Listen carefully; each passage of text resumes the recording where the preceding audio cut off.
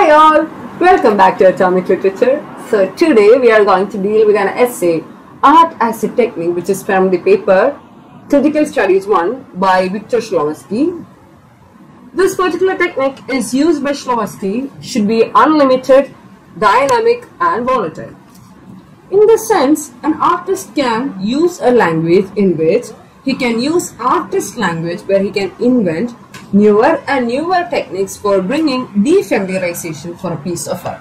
Only a work of art can be fully analyzed if it is defamiliarized. We have to do the work, we have to see it as a specific or an individual piece of work. This brings a new perspective to each work of art. Thus, Shklovsky in his work envisions as to how to make a work of art more artistic by making it dynamic and volatile. Now we will move on to the theory formalism. As we all know what is formalism, it is believed in the primary of four, where Russian formalism was introduced in the year 1920s. Where three leading representations of Russian formalism were Roman Jakobson, Viktor Shklovsky and Boris Tomaszewski. They were represented as the Moscow linguistic circle. So these three people were represented, or these people were considered as the Moscow linguistic circle. Russian formalism attacked historical, sociological, philosophical approaches to the literature. They proposed a scientific method of studying all the poetic languages. Here, the concept of formalism in the year 1920s was described as a child of revolutionary period, part and parcel of its peculiar intellectual atmosphere. So initially, the term was used by derogatory sense which attacked Marxists. They excluded subject matter and social values as it is focused more on the formal patterns and technical devices. Formalism were forced to flee from Russia and thus their center of study fled to Slovakia. So this is how formalism was shifted from Russia to Slovakia.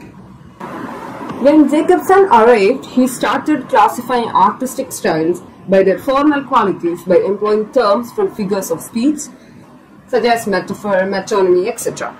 After Schecht being the focus on Nazi, they shifted to US and later we find their principles used by American critics. They are American critics like René Wellick and Austin Warren. The essay, this particular essay is mainly divided into the concept of defamiliarization, how poetic language is different from ordinary language, etc. So coming to the concept of defamiliarization, we can say in literature, the experience of understanding a particular object is important while the object itself is not important. Thus, literary device gained focus. And we have another question which is being discussed in this particular essay, that is, how poetic language is different from ordinary language since it is defamiliarized. Defamiliarized means something which is not familiar to us, that's it. Then we will come up with a particular group called OPOJAZ, O-P-O-J-A-Z, that is started as a linguistic inquiry into literary technique under a group which was a product of Moscow Linguistic Circle. Hope you remember the Moscow Linguistic Circle. Who they were? They were Roman Jakobson, Viktor Shklovsky and the Boris Tomaszewski. So, Viktor Shklovsky, the word is an acronym for Russian Literature's Society for the Study of Poetic Language, which is led again by Viktor Shklovsky, which was founded in the year 1950. So this Viktor Shklovsky, through this essay, promotes the mechanical formalism under the umbrella of Russian formalism. So this particular essay is considered as a seminal work in Russian formalism. So this essay, the art as a technique, is considered as a seminal work in the field of Russian formalism. In this essay, he attacks the Russian symbolism by attacking the statement of Russian symbolist Alexander Potenja, who considered art as images. So he is attacking that particular statement that art as an object. Sorry, art as an image. Later, he attacks historical and romantic criticism. Shklovsky argues that art forms like music and architecture do not have any sort of images. Art as a technique. Art is a technique that helps us recover the sensations of our life.